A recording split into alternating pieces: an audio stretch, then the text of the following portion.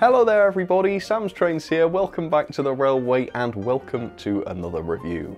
Today I am very excited because my new scratch built loco is finally finished and I'm ready to reveal it to you for the first time.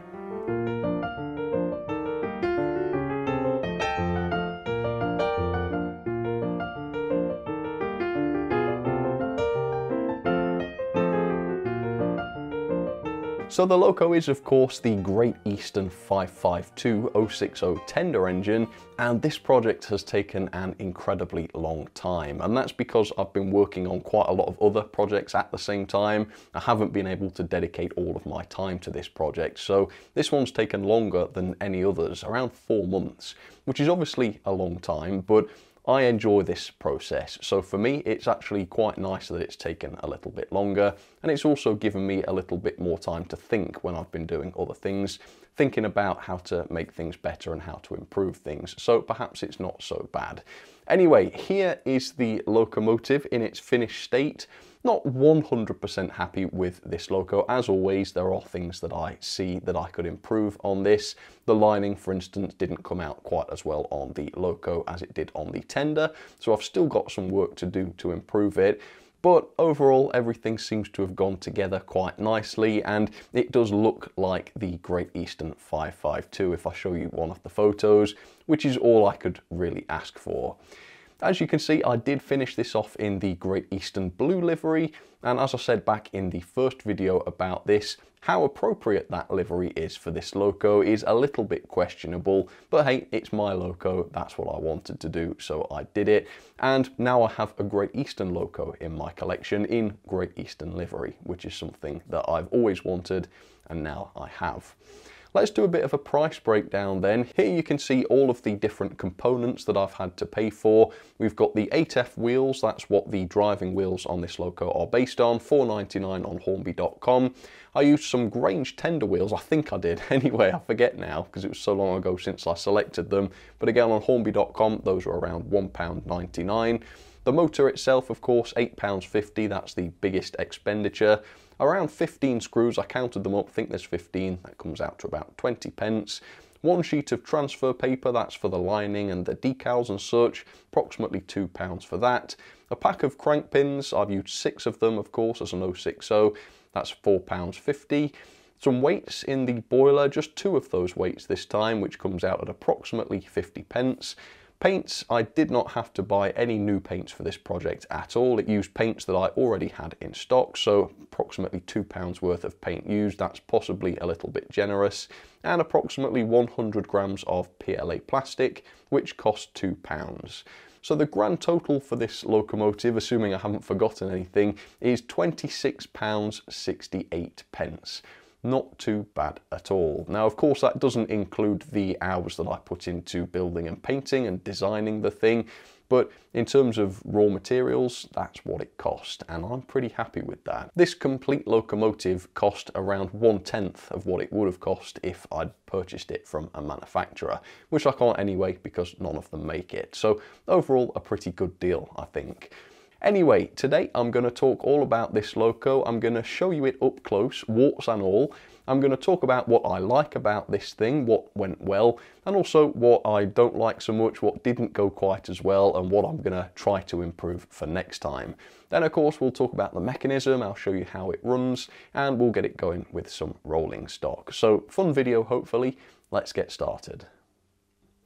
First then, let's have a little bit of background on the real locomotive. So the Great Eastern 552 class was introduced in 1882 for general goods work.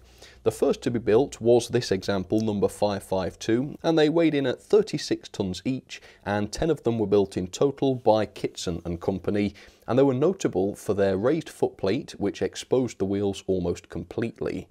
This differed from other similar later designs, such as the Y14 or the J15, which is very similar to this loco, not the same, but a kind of successor to this design, if you like.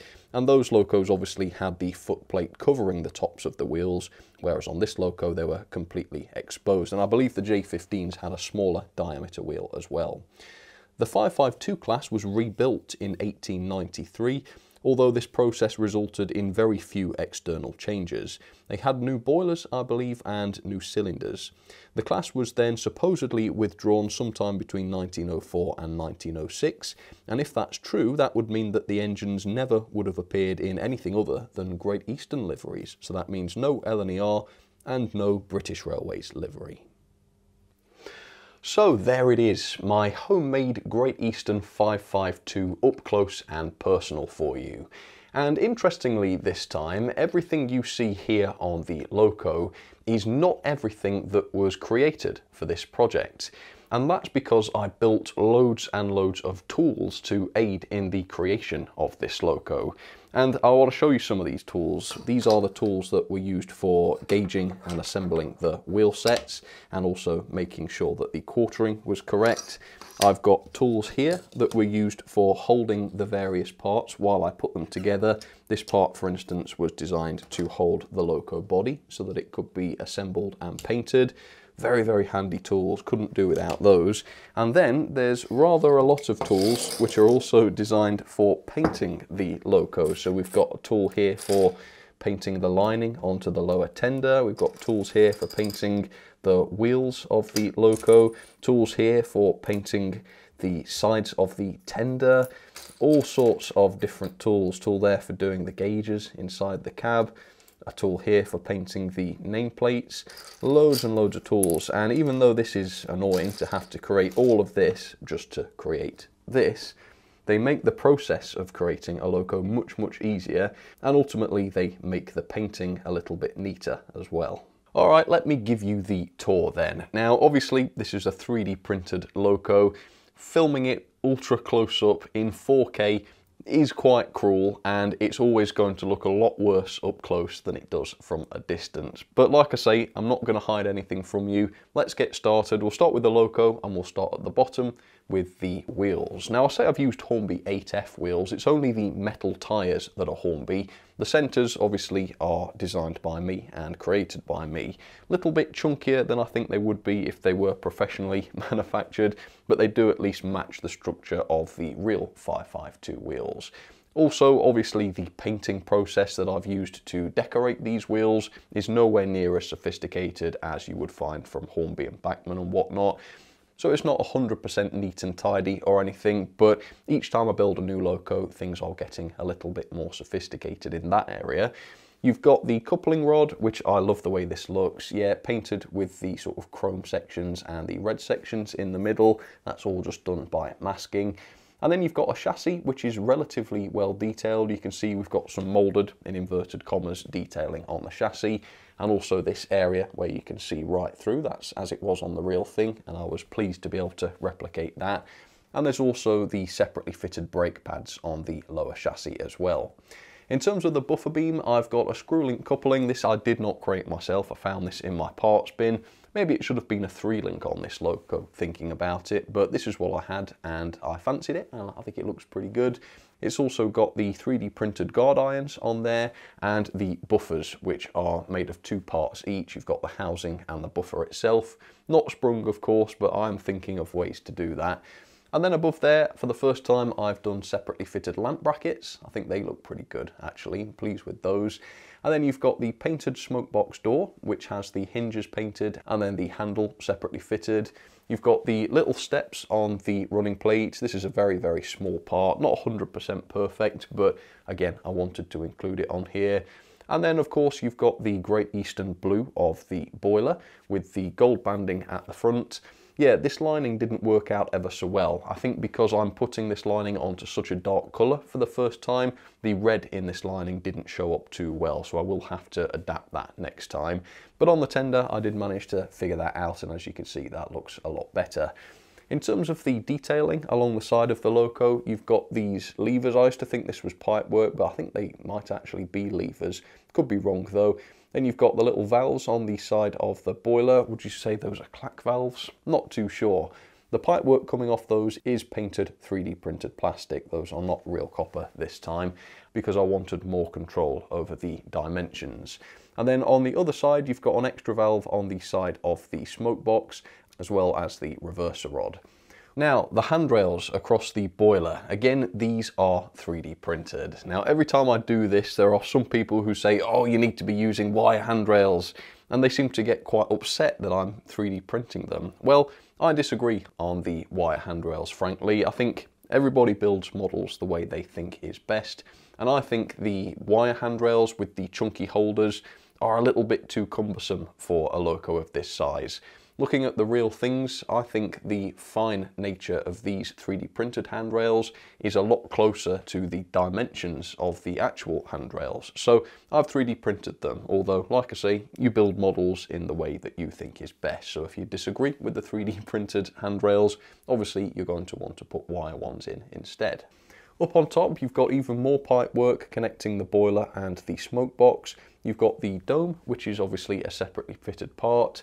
Fair bit of pipe work connected to the whistle, and then the safety valve assembly, which I'm really pleased with. I think that looks pretty good. And then you've got the cab windows, which are glazed. As you can see, we've got a little bit of glazing on those. And also the outer windows have the brassy coloured frames, which is something I wanted to include. On the side of the cab, you've got the 552 number plates, which are separately fitted, and the detailing on those plates is transferred on, homemade transfers, so a little bit pixelated up close, but when viewing normally, they're not too bad. And then you've got the cab detail. Now, unfortunately, none of the photos I have of 552 show the cab.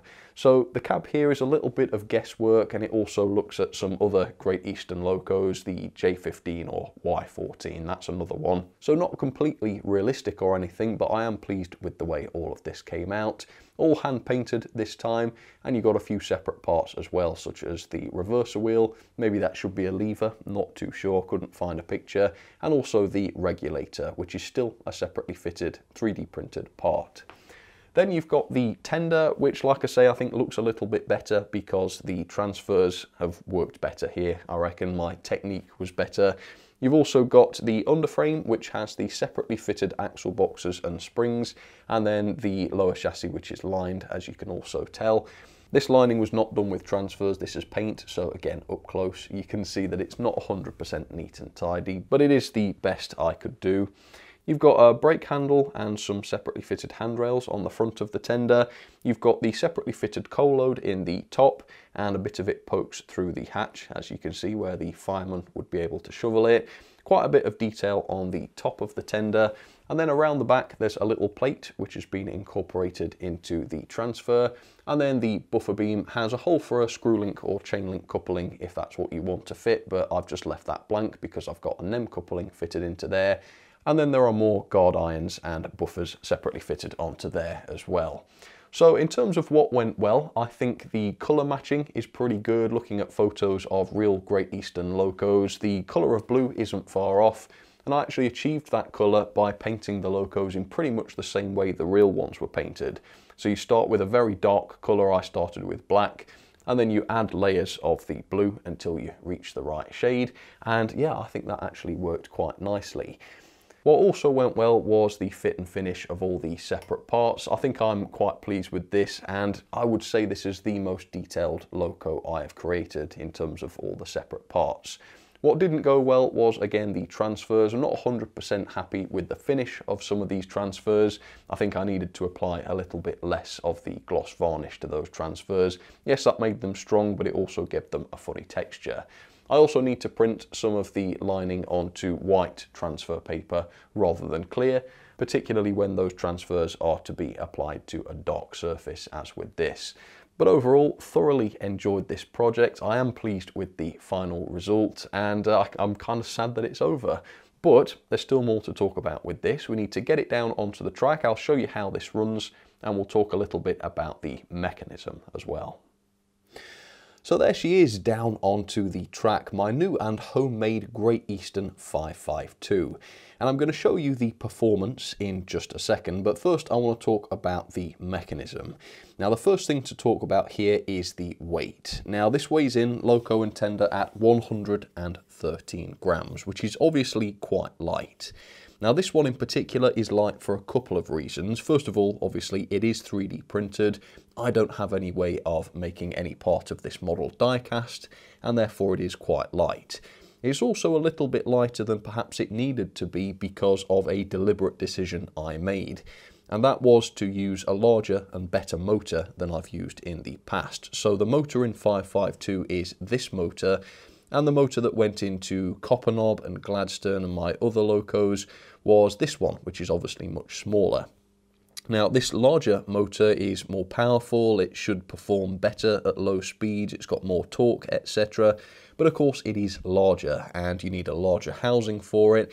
And so in order to fit this larger motor into my 552, I've had to sacrifice some of the weight. The space that this motor occupies could have been used to maybe fit 10 to 15 grams worth of weights. Instead, we've just got this 6-gram motor. So I've sacrificed a little bit of weight for the better motor, but I hope that that will improve the performance. In terms of pickups, we've got pickups in both the Loco and the Tender. Both vehicles have 4 pickups, 2 going to each line, which gives 8 pickups in total.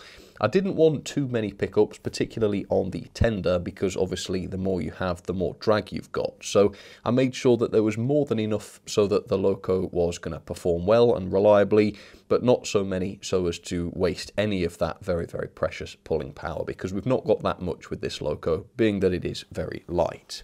In terms of the axles and the wheels, we've got proper turned metal bearings on the Loco driving wheels, which is a good quality feature and it reduces drag. And like I say, we've got the large coreless motor fitted to the Loco chassis. Sadly, no flywheel or anything. Again, that would have been a nice addition, but there's just not really room for that. So no flywheel, but it is a high quality coreless motor.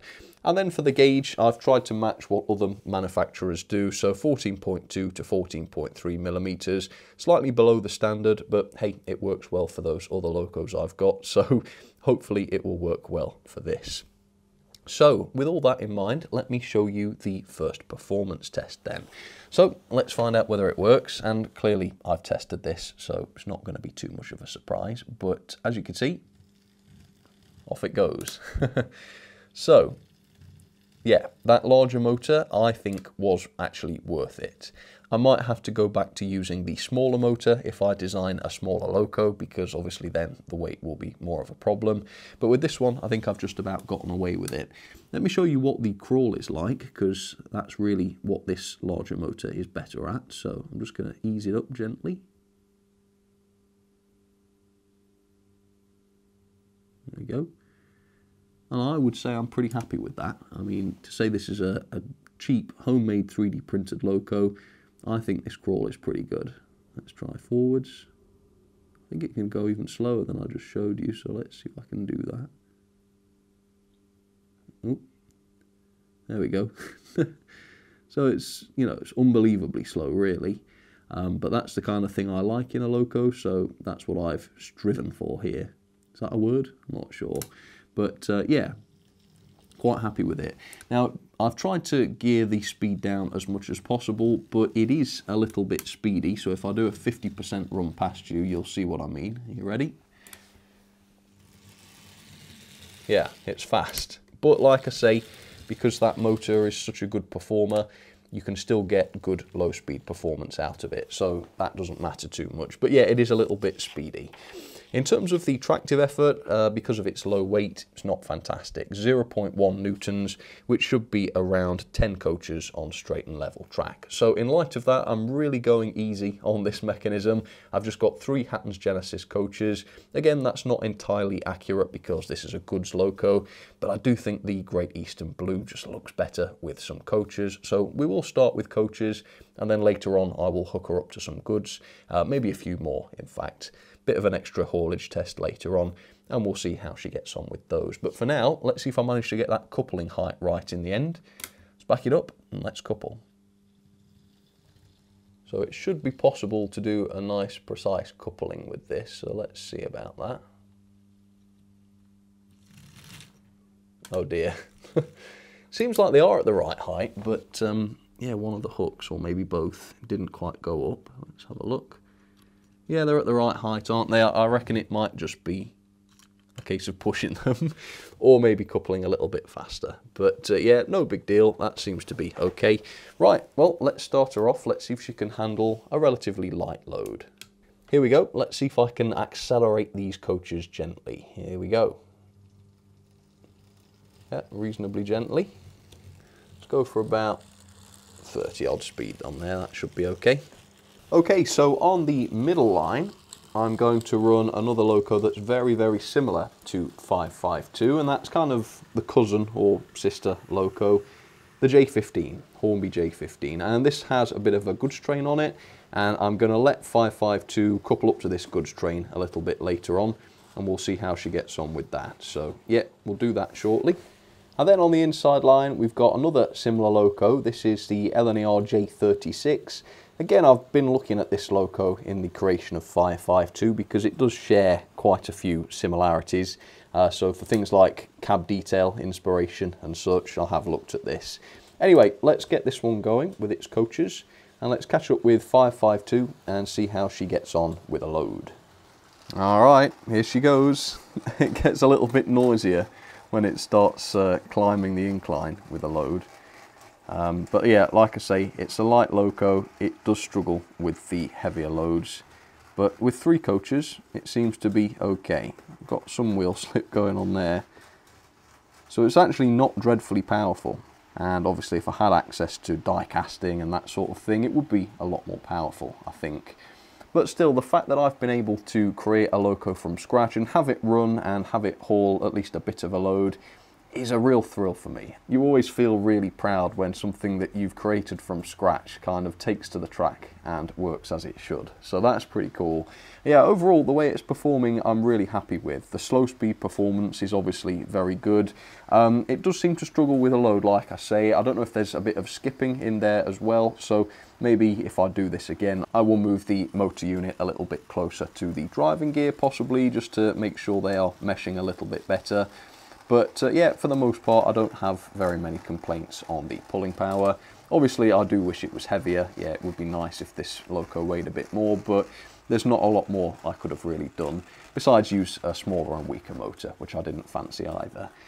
Right, so the J15 has now got some of the teaks, and I've popped 552 on the freight train. And yeah, again, it's not very happy about it, but it is hauling them, as you can see. So it's not as powerful as the Hornby J15, but yeah, can haul a bit of a freight train as well. But yeah, overall, it looks okay on the track, and when you're not looking at it up close too much, I think it's a little bit more pleasing to look at as well. So there you go, the Sam'sTrains 3D printed Great Eastern 552. Let me try and give you some ratings then for the 552. As always, it's hard to do this when you have built the loco yourself, because it is difficult not to be biased when it's a model that you've been working on for 4 months and you love the thing to bits. But I'm going to try and be objective here. So the level of detail I have given 3 star. It loses a star for the lining, which doesn't look great in areas. And because I wasn't getting the great contrast on the boiler, I left it off of some areas, such as the side of the cab, so it's a little bit down on detail there. It also doesn't have special features such as sprung buffers or lights in the firebox, but apart from that, it is relatively complex in its detailing. It's got loads of separately fitted parts and levers and a fully painted cab, etc. Yeah, I've tried to give this as much detail as possible. For performance, I've given it 4 star. It does lose a mark for how speedy it is, but on the plus side, it is a good crawler. It's got plenty of torque at the low speeds, even if it is a little bit sticky at times, although maybe the more it runs, that will improve. The pulling power really isn't very good for a loco of this size. If only it was a little bit heavier, I think it would be much more powerful, but as it is, 0.1 newtons or 10 coaches on straight and level track, that's only the same as the Hornby Terrier. Not a great puller, unfortunately. The mechanism though is 4 star. It's got loads of pickups both on the loco and the tender, proper turned metal bearings on the driving axles, good quality motor this time, much larger one. Doesn't have a flywheel or a DCC socket though, so it does lose a star for that. The quality, as always with these 3D printed locos, is quite low. Obviously, plastic construction, I don't have any die cast on the running plate or the boiler. I would love to be able to do that, but sadly with 3D printing like this, can't quite do that. There are one or two details that I think up close look a little bit messy. Again, that whistle, if this was injection molded or maybe turned metal, you'd get a lot more detail into that and it would have more finesse. Again, the paintwork is not perfect either, the transfers don't look perfect this time, and like I say, in places the red doesn't show through properly. So yeah, I have knocked it down quite a bit on the quality. On the value though, there's plenty of room to earn back a few more points, because this only cost me £26.18. Don't forget that was all purchased at consumer prices as well, so it's not like I'm getting this stuff a lot cheaper because I'm buying it in bulk. I'm just sort of buying one or two of everything here. So that's not a bad price at all, and plus I had all of the fun making it as well. I just love the whole process of creating a loco like this, and that's something you don't get if you just buy a loco off the shelf. So not only is this 10 times cheaper, it's 10 times more fun as well. So the value for me is a 5-star, although that is quite subjective. Overall though, there are things that let this down, so it's 6.61 out of 10, or a grade of E. Yeah, that does feel harsh. It's sad that my loco only got a grade of E, but this is up against properly manufactured professional models, and clearly if I was giving this 10 out of 10 and giving it an A, that would just be completely wrong. So I think that is fair, as harsh as it is. Maybe it wasn't harsh enough, I don't know. Comment down below and let me know. But let's put it into the logbook, and oh, it's not bottom, it is in 11th place, above the Hornby Tiger, below the Triang Victorian train set.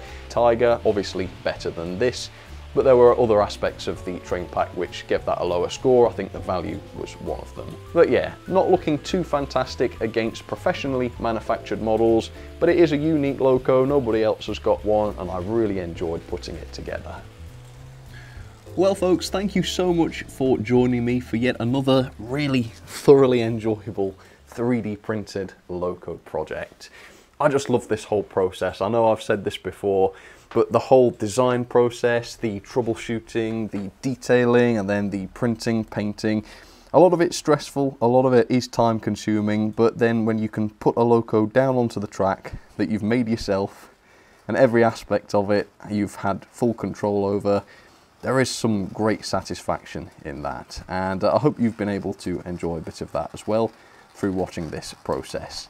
But for now, thank you very much for watching, like I say, and I will see you very, very soon for another video. Alright, cheers folks, you take care.